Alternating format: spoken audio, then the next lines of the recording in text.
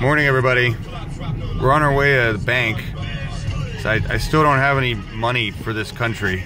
And we're listening to Death Grips because it's the only thing we can listen to from the CD player because it's stuck in Markus's CD player. But here's a nice drive through Duesseldorf to the bank, listening to Death Grips. Which I know we can listen to because they're not dicks about copyright. Right, Markus? That's not really true. Absolutely right, yeah. I'm enjoying this shit now since end of November because I cannot change the CD anymore. See? And I love it. Can't possibly cause any psychological problems. What?